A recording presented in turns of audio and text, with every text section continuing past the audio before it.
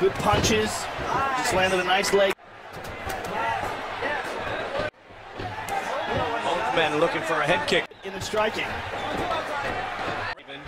Which is a Division I school wrestling powerhouse. So, but as I said before, his problems have been against wrestling. Yes.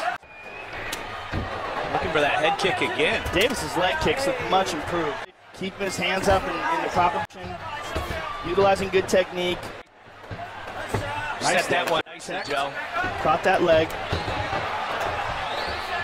Where his weaknesses are, what happens when he gets tagged. He just got clipped in the back of the head there. Evolving mixed martial artist. Quick kick to the thigh. There's that front kick you talked about, Joe. Someone's bleeding.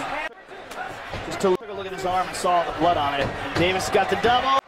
Looking for the takedown. Double hooks and on the ground. Work your guard, work your guard.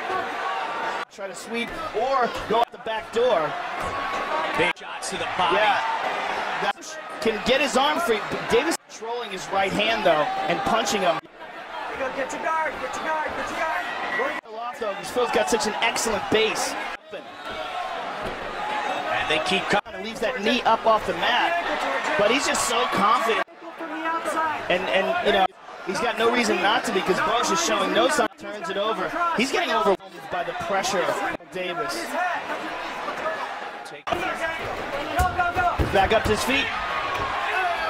The midsection and again. Good clinch by Davis.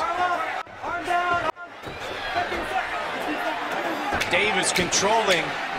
Tim Boetsch's problem is with really powerful wrestlers.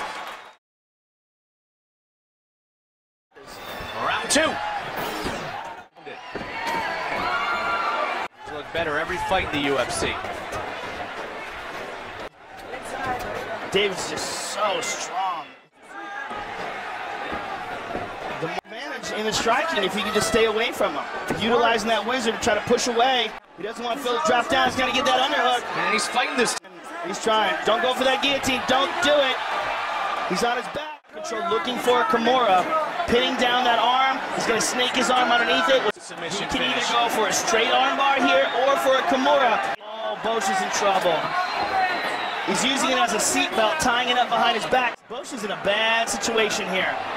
His arm is tied up and twisted behind his back.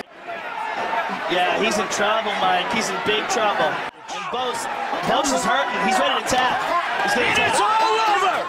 Wow, he just one-arm kimura him. Yep. I don't think I've ever seen that before.